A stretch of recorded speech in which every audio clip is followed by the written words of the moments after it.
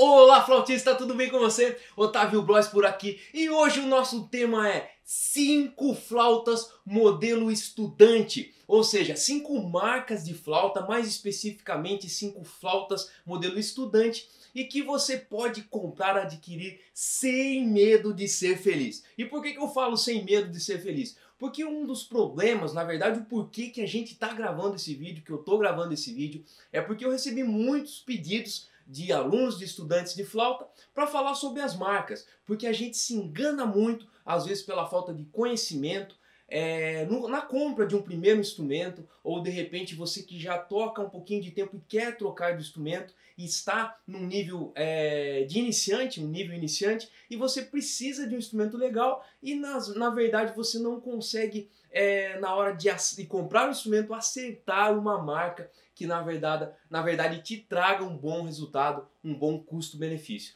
Então esse vídeo aqui, primeira coisa que eu vou falar para você é o porquê de gravar esse vídeo como eu estou explicando agora.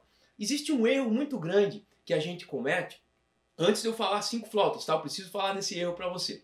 Um erro que a gente comete quando a gente vai adquirir um primeiro instrumento, ou você que já comprou um instrumento e viu que não é legal e vai comprar um outro instrumento, você que está começando ou já toca um pouco de tempo, que às vezes a gente vai pela beleza do instrumento, aquele instrumento brilhante, bonito, todo prateado, com aquele nome todo estranho, mais bonito, com aquelas siglas, e a gente na verdade não está comprando um instrumento de qualidade.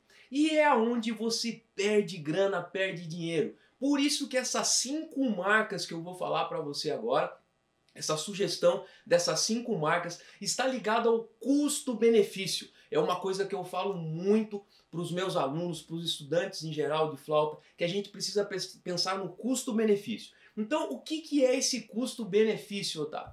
Custo-benefício é, primeira coisa, você precisa definir o quanto você tem para investir, você pode investir, e aí sim procurar pela melhor marca, um instrumento de qualidade e que você possa não só utilizar, mas que ele tenha um mercado, você possa também revendê-lo com mais facilidade para adquirir um instrumento ainda melhor. Então o custo-benefício são essas 3 coisas que eu falei para você. Então é muito importante pensar nisso. E eu sei como que é, porque há mais de 20 anos dando aula de flauta, convivo com essas várias marcas diariamente e essas 5 flautas que eu vou falar para você aqui, essas 5 marcas são as que eu indico para os meus alunos e para você saber também, esse vídeo aqui eu venho trabalhando nele há um tempo, eu sei que os alunos têm pedido, mas eu estou trabalhando nele há um tempo para dizer para você que não é só a minha sugestão, mas eu juntei a minha opinião com a de alguns colegas que eu conversei bastante com eles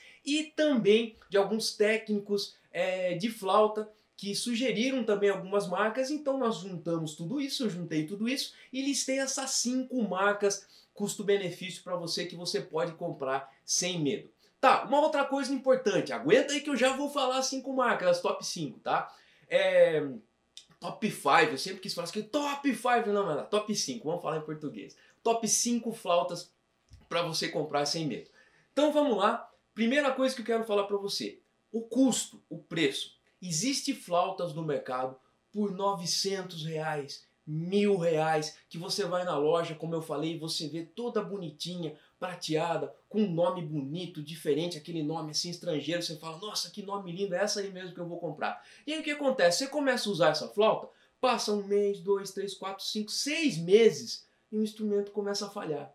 Sapatilha já não está legal, o instrumento não veda, cheio de barulho e sem contar a dificuldade com o instrumento que não tem qualidade, uma marca expressiva, que tem um nome no mercado, olha o que eu estou falando para você, é importante um nome no mercado, por isso que essas 5 marcas que eu vou falar para você, elas têm um nome muito sério no mercado, são flautas reconhecidíssimas no mercado de flauta. Então o que acontece? Você adquire um instrumento desse, e você acaba quase que jogando dinheiro fora. Porque além de ele não trazer o resultado que você espera, estudando, né, a qualidade do instrumento não favorece você sonoridade, digitação, é um instrumento que vai ser mais difícil você aprender com ele, é um instrumento que ele começa a danificar, não ficar bom, né, em pouco tempo ele começa a ficar ruim e você não consegue nem vender esse instrumento. E aí que a gente fala que realmente você perdeu grana. E essas flautas que eu vou falar para você, então, pensando no custo-benefício, eu vou falar entre flautas que você pode comprar tanto usadas como novas, tá? Olha só, não tenha medo de comprar uma usada, desde que ela tenha uma revisão, ela esteja revisada, com garantia de quem está te vendendo. Então guarda isso que eu vou falar para você. A procedência do instrumento é muito importante. De quem você está comprando. Se possível, compre de um técnico de flauta, um revendedor autorizado, alguém que realmente fez a revisão e te deu garantia no instrumento.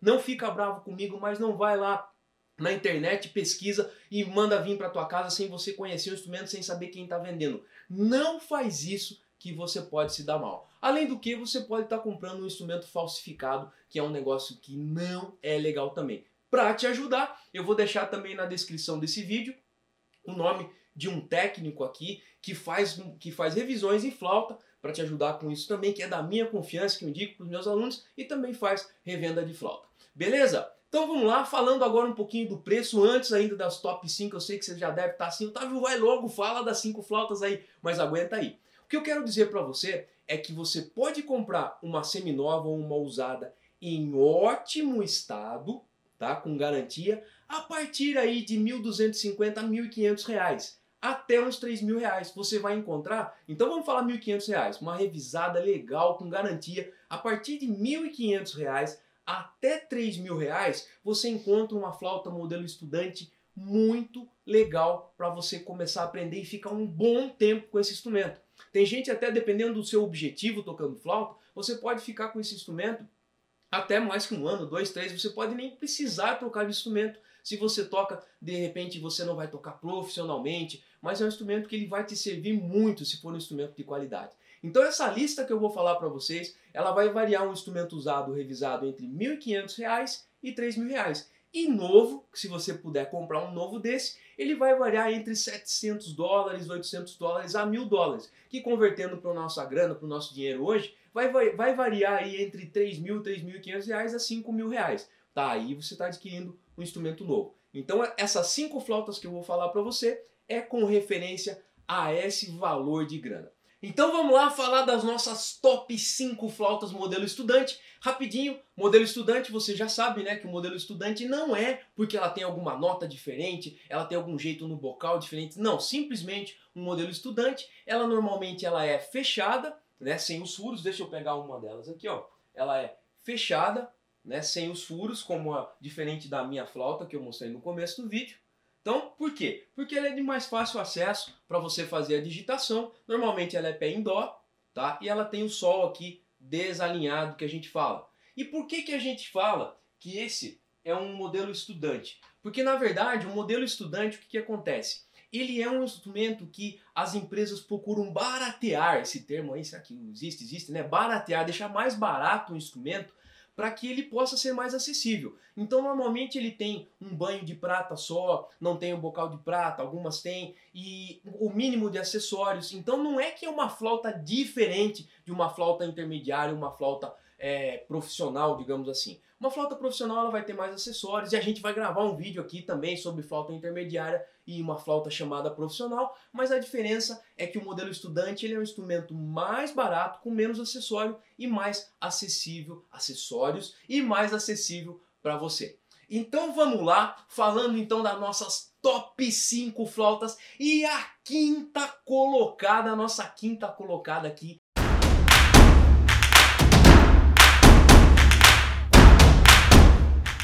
É uma marca de prestígio, é uma marca inglesa que tem um nome muito grande no mercado, uma marca antiga, que se chama Trevor James. É isso aí, ó. Pode olhar que tem na legenda aqui, Trevor James, mais especificamente o modelo atual dela, a famosa TJ10X. Tá? Essa TJ10X da Trevor James é o carro-chefe do modelo estudante, como eu falei, uma flauta inglesa. E deixa eu pegar minha colinha aqui, porque eu não vou decorar tudo, eu até anotei aqui para mim não escrever. Então essa Trevor James, ela é banhada a prata, tá? Um instrumento banhado a prata, e tem uma característica muito legal, que ela tem um revestimento triplo, que chama na flauta. Então, uma coisa legal dessa flauta é que ela é conhecida por um banho muito legal, principalmente as atuais, tá? Então esse é um ponto forte do instrumento. Ela tem também o riser e o porta-lábio. Deixa eu trocar aqui para você ver, ó. O riser é aqui dentro, tá? E o porta-lábio é em prata, 925, tá? Prata 925, que é um negócio que dá um ganho muito legal para o instrumento, também é um ponto forte desse instrumento, tá? E o que mais que eu listei aqui para falar para você? Ela tem o tubo japonês, mesmo sendo montado na Inglaterra. Ela é um instrumento, na verdade uma marca, que foi fundada em 1979 na Inglaterra, tá? E o que acontece? O preço dela, hoje, eu achei até, esses dias eu estava pesquisando, eu achei por 979 dólares, eu acho que foi na Flute Center ou Flute World, não lembro, mas aí vai girar em torno de uma nova dessa de 4.500, 5.000 reais, eu acredito. E uma usada eu já encontrei por 1.500, 1.700. Agora, qual que é o ponto fraco dessa flauta que eu vou falar para você? É o mercado. Infelizmente, no Brasil, ela não é uma flauta. Eu falo infelizmente porque ela é uma flauta que podia ter mais no mercado brasileiro. Mas é uma flauta que não pegou muito, digamos assim, aqui no Brasil. Então é difícil você encontrar uma flauta dessas em bom estado usada. Então se você encontrar, mesmo porque as mais novas elas são melhores que as mais antigas, então essa é uma flauta que ela está no 5º lugar, porque o mercado dela aqui no Brasil não é tão grande. Então se você encontrar, é preciso ver se está revisado, em bom estado, para daí você realmente adquirir o instrumento. Ou uma opção de comprar numa nova que tem um preço um pouquinho mais salgado, como eu falei, normalmente vai variar aí entre 900 e 1.000 dólares. Então a nossa 5ª colocada, essa foi a Trevor James. Lembrando, fica comigo até o final desse vídeo, porque depois que eu falar a primeira colocada, eu vou provar para você tudo isso que eu tô falando. Porque você deve estar falando assim, nossa, Otávio, você não está mostrando a flauta, só tem a legenda, você não está tocando. Mas aguarda aí que no final você vai conhecer essas 5 flautas na verdade, na real aqui.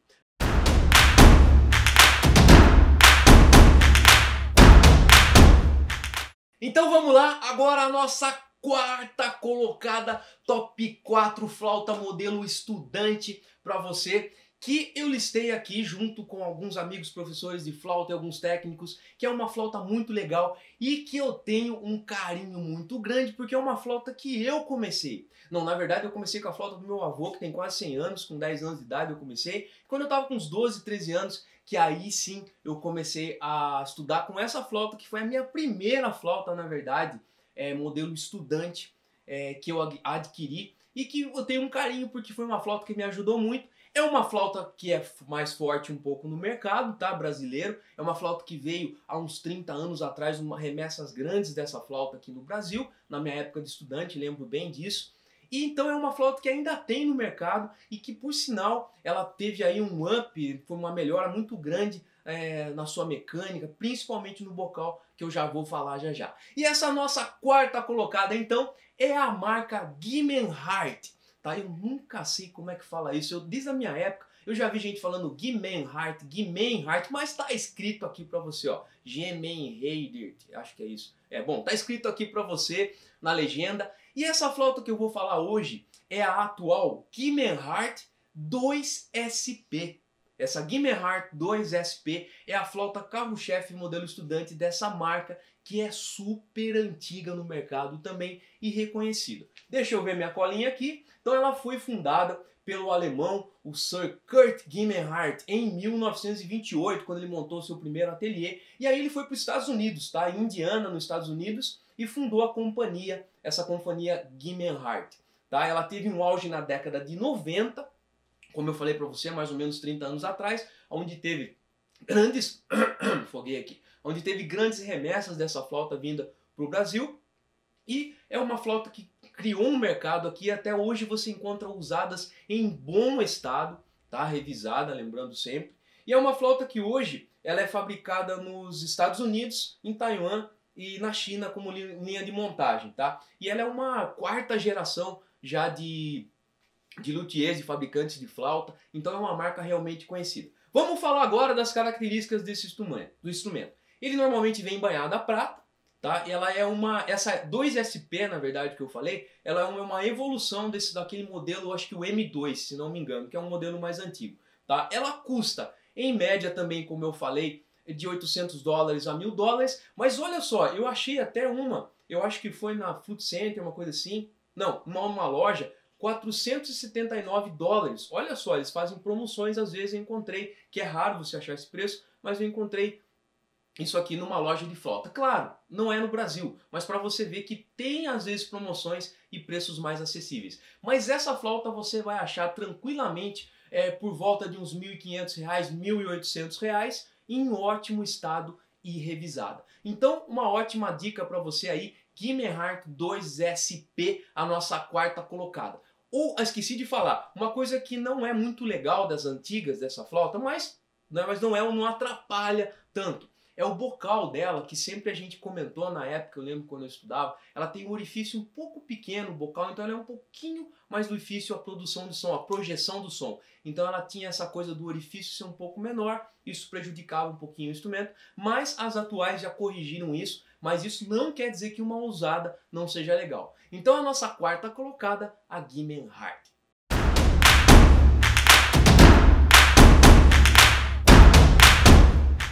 Top 3, a nossa terceira colocada aqui, que é uma marca muito legal. Eu gosto muito dessa flauta porque ela tem um timbre muito gostoso. Eu converso muito com os professores sobre isso, né? Timbres do instrumento, que são as características do instrumento. E a Armstrong, do modelo... Ó, já falei aqui, ó, a Armstrong, a nossa top 3. Terceira é a Armstrong, tá? A Armstrong, que é uma flauta muito legal, modelo estudante, tem uma mecânica muito resistente e um timbre muito legal, muito gostoso. Falar um pouquinho aqui dessa Armstrong. Ela foi fundada por William Armstrong, indiana também, olha só, nos Estados Unidos, Elkhart.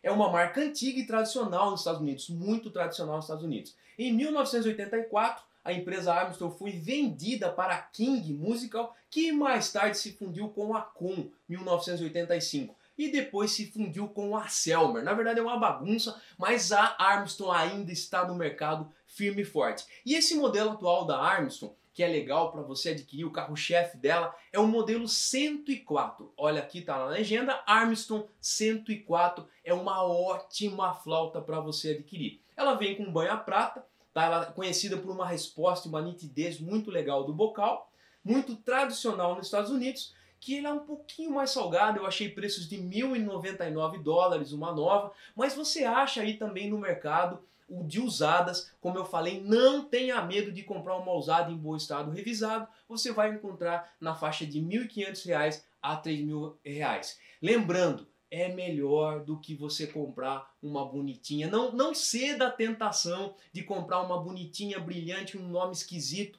por R$ 1.000, tá? Gaste um pouquinho mais, R$ 500, que você encontra uma usada em ótimo estado e vai te fazer feliz, vai te ajudar muito tocando flauta. Então essa nossa terceira colocada tem esses pontos fortes, que uma usada ela é muito durável, é um instrumento bom, você pode comprar ela uma usada sem medo, tá? E é uma flauta resistente e muito durável, por isso que ela é a nossa top 3 aqui, a terceira colocada.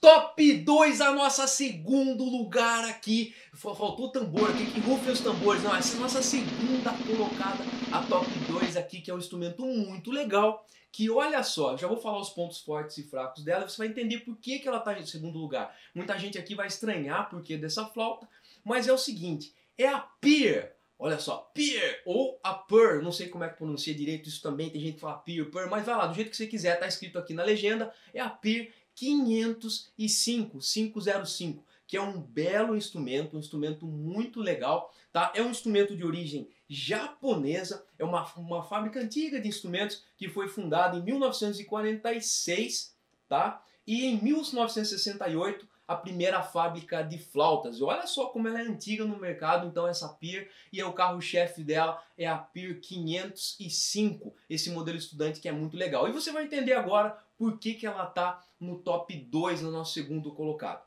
Ela é uma flauta banhada a prata, que tem um acabamento muito legal, um acabamento bonito, um acabamento de primeira, tá? Ela tem um negócio que é muito legal, que eu não sei se você conhece isso, que a gente chama de French Peraí, deixa eu só pegar o papelzinho aqui. French Point Arms, que na verdade são essas hastezinhas aqui, ó, que é o modelo francês que a gente chama, tá? Que são os Pointed Arms, que é repuxado aqui, que isso ajuda bastante. Num outro vídeo a gente explica o que que é isso, mas é como se fosse uma alçazinha aqui, ela não é soldada no começo da chave, e isso ajuda bastante, ó, esse pezinho aqui. Eu vou mostrar a diferença com uma outra aqui. Deixa eu pegar uma outra aqui. Olha, opa, não, essas duas tem.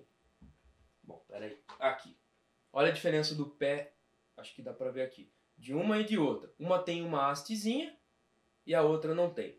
Essa hastezinha aqui faz uma boa diferença.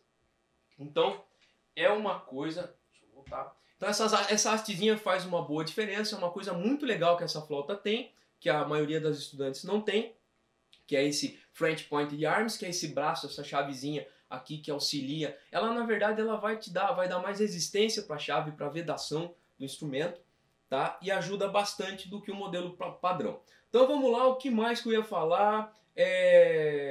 O mecanismo facilitador do Mi, que é também... Num outro vídeo a gente fala disso, mas é uma nota que ajuda, um mecanismo que você fecha aqui. Vamos mostrar, vai lá. Vamos achar aqui. Vou pegar uma flauta aqui que tenha. O mecanismo facilitador de Mi, que é mais uma chavezinha que vem aqui atrás, na verdade um parafuso aqui atrás, que quando você aperta o Mi, ele fecha aqui a segunda chave do Sol, facilitando com que o Mi saia com mais facilidade. Mas é isso aí. Tá? Então ela tem esse mecanismo de Mi também, tá? E um ponto forte dela é então o ótimo mecanismo e esses acessórios dos modelos que tem nas flautas artesanais, nas flautas mais caras. Então isso é um negócio muito legal. E é um instrumento com um timbre muito gostoso, diferente também, que vale muito a pena. Mas é uma flauta que ela está em segundo lugar porque ela não é tão forte, mesmo ela tendo todas essas considerações, ela não é tão forte no mercado, principalmente de usadas aqui no Brasil, tá? Mas é um instrumento que vale a pena, e eu já encontrei esse instrumento por $710, tá? Então vai variar também de $700 a $1.000 uma nova, e se você encontrar uma usada em bom estado, é uma ótima opção, que vai variar também, lembrando, entre R$1.500 e R$3.000. Beleza? Então vamos lá para a nossa primeira colocada.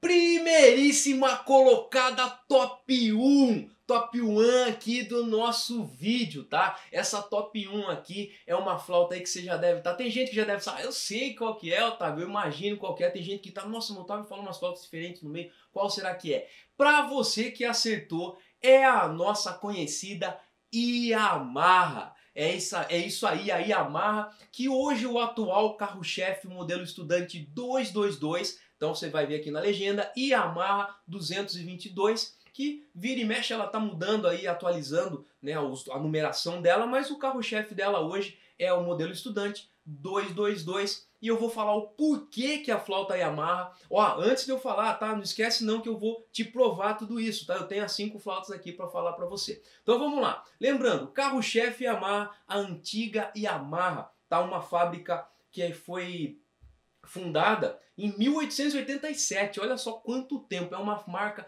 realmente de muita expressão, muito nome no mercado mundial, e ela é, sem dúvidas, a flauta que tem um melhor mercado, especialmente no mercado desse modelo estudante aqui no Brasil. Você encontra com muito mais facilidade do que as outras marcas que eu falei. Por isso que o custo-benefício dela, além de toda a qualidade dela que eu vou falar aqui, ela tem um mercado muito expressivo aqui no Brasil. É mais fácil você achar uma usada revisada, como comprar uma nova. Às vezes você vai na loja, num revendedor autorizado, e você encontra uma nova também. Então vamos lá. Normalmente essa flauta, ela vem com o famoso níquel silver, que é a opaca, diferente das outras que tem um banho de prata. Ela é o níquel silver, que é a prata, a famosa prata alemã, tá? Que é uma liga de metais. Ela tem esse pointed arms também, que é a mesma coisa que eu falei da Pier, que são as chaves modelo francês.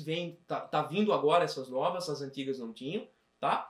E ela só não tem um Mi mecânico, diferente da Pier, esse modelo novo, tá? E o que acontece? Ela é o melhor custo-benefício, mesmo custando aí hoje em dia na faixa de $1.000, eu achei por $1.015 uma nova, mas você encontra aí por R$1.500, R$1.800, R$2.000 uma nova, seminova em bom estado, tá? Então, lembrando que ela é sim o carro-chefe dessas 5, ela é a top 1 dessas 5, principalmente por causa da qualidade e o mercado que ela tem. Então agora eu vou mostrar para vocês essas 5 flautas que eu falei numa ordem aleatória e você vai ouvindo aí para você ver que realmente são flautas que diferem, na verdade, mais no timbre, na sonoridade do que na mecânica, tá? Na mecânica tocando você não vai perceber, você não sabe que flauta que eu tô aqui, ó, vou até esconder a marca aqui um pouquinho, mas eu vou tocar essas 5 flautas aqui e você vai perceber que às vezes uma coisinha ou outra no timbre difere. Eu já vou explicar para você quais são essas flautas que eu toquei. Primeira flauta, vamos lá.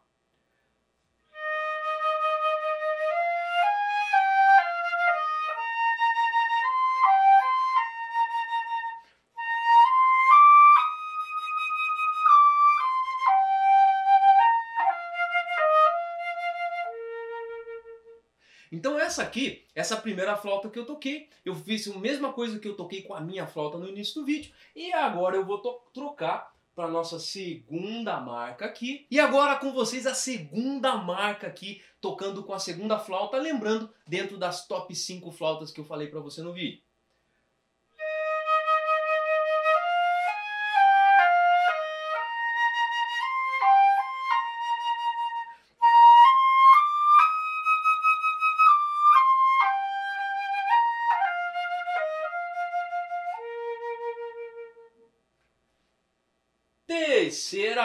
Terceira marca agora para você aqui, das nossas top 5 flautas, ouve essa aqui.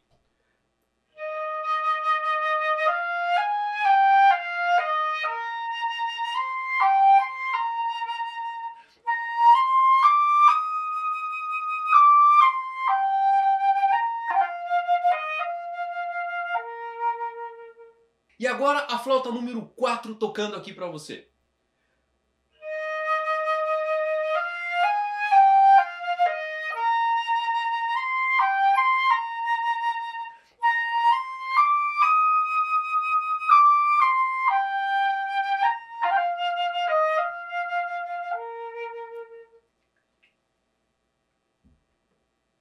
E a número 5?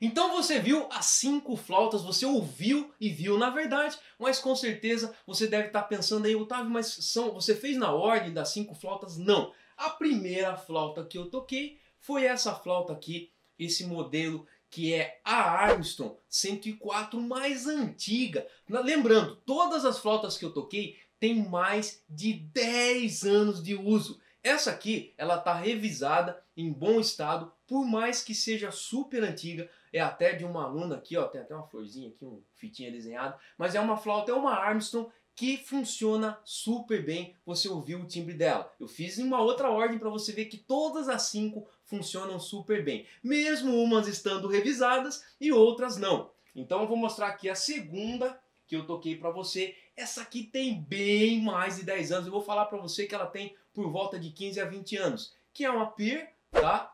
Uma Peer mais antiga, que até não é o modelo mais atual, que é o modelo 501, tá? É uma Peer mais antiga que está sem revisão. Ela até foi um pouquinho mais difícil de tocar porque ela está sem revisão. Mas olha só, mesmo sem revisão, ela está funcionando. Imagina com uma revisão, um instrumento de 15 ou 20 anos atrás, tá?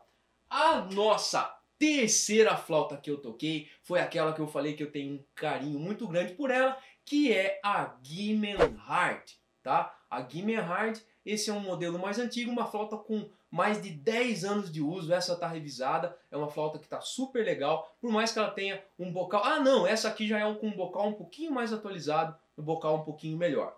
A nossa quarta colocada que eu toquei foi a Yamaha, tá? Que é a nossa top 1 que eu falei, tá? É uma flauta muito legal, então você vê aqui que ela tem os pointed arms, mas é fechada e tal. Então a nossa quarta flauta foi a Yamaha. E essa foi a quinta flauta que eu toquei, que é a Trevor James. Você deve estar estranhando, falando, nossa, Otávio, mas essa flauta aqui, além de bem antiga, né, bem velhinha essa flauta aqui, ela é aberta. Pois é, você lembra que eu tinha falado para você que a Trevor James, que estava em quinto lugar, na verdade, no nosso ranking aqui, o problema era achar usada. E eu particularmente não encontrei um modelo estudante usada para mostrar para você. Porque não adianta eu pegar aqui também e tocar com 5 flautas desses modelos novas, porque aí eu não estou provando a resistência desses instrumentos. Então a minha ideia é que a minha missão nesse vídeo é mostrar realmente a durabilidade desses instrumentos. Essa Trevor James, por mais que seja um modelo aberto, um modelo intermediário, ela é um instrumento. Eu quis mostrar para você uma Trevor James, não encontrei um modelo estudante, mas é uma flauta de mais de 15 anos,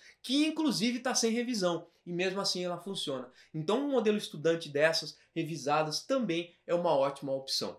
Então é isso. Esse foi o nosso vídeo onde eu mostrei para você top 5 flautas que você pode confiar nessas marcas e nesses modelos estudante. Lembrando que eles vão variar entre R$ 1.500 a R$ 3.000, um instrumento usado, revisado, com garantia. E também vão variar entre R$ 3.000 e R$ 5.000 um modelo novo. Tá? Então, claro, se você puder comprar um novo, ótimo. Se não, encontre um usado revisado. E por isso eu vou deixar aqui na descrição desse vídeo o contato, uma sugestão, na verdade, o contato de um técnico em flauta, esse grande especialista que eu conheço e que vai com certeza te ajudar na compra de um instrumento usado, revisado e em ótimo estado. Então, na descrição desse vídeo eu deixo o contato dele. Beleza? Então é isso aí. Eu espero que você tenha gostado desse vídeo. Eu posso ter te ajudado com esse vídeo das top 5 marcas. Ah, detalhe, tá? Lembrando, não fica bravo comigo não se você pegar e falar assim, poxa, Otávio, mas você não falou uma flauta que eu tenho uma outra flauta que eu gosto, deixa no comentário, não tem problema, fala lá, Otávio, tem uma flauta que eu acho legal também, ajuda todo mundo. Mas essa lista top 5 é com certeza, na minha opinião e de vários colegas, professores que eu conversei, é uma lista realmente de sugestão de instrumentos que vão favorecer você na compra desse primeiro instrumento ou na troca do seu instrumento com um instrumento melhor, modelo estudante. Beleza? Se você gostou desse vídeo, deixa um like, clica no joinha e se inscreve no canal, porque eu tenho muita coisa de flauta para passar para você. Beleza? É isso aí, valeu e até mais!